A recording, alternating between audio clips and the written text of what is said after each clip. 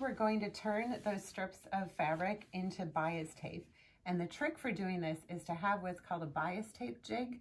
So these are commercially available, but they're also being printed by 3D printers all over the country. The files are available online. If you know someone with a 3D printer who can make you one, what you want them to print is the 4 centimeter, which equates to 1.5 inch, because again, 1.5 inch is the size strip that we have. There's also a wider one available for other uses, but we're gonna stick with the 4 centimeter. I have one in pink that I'm gonna use right here.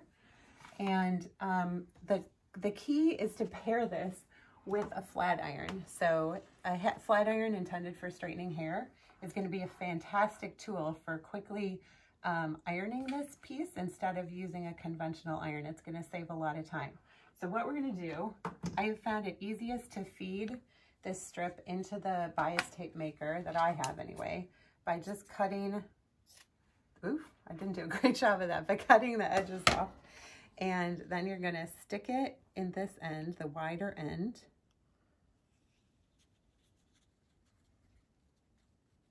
Till it starts coming through the other side. Yep, there it comes. And then you're going to pull it out. And we're going to grab that flat iron. We're going to press it. And then eventually we're going to, once we have a safe edge to grab, we're just going to pull it through. So I'm just pulling it through and it's being pressed while I pull.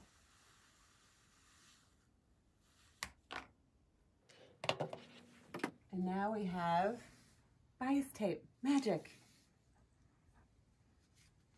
And I should have mentioned that I learned this tip from the many fabulous Facebook mask groups that are out there. So I learned this from Mary Jo Ernst, and I think she reposted it from Lisa Sparks. So kudos to both of you for making us aware of this trick. This is a pretty great trick.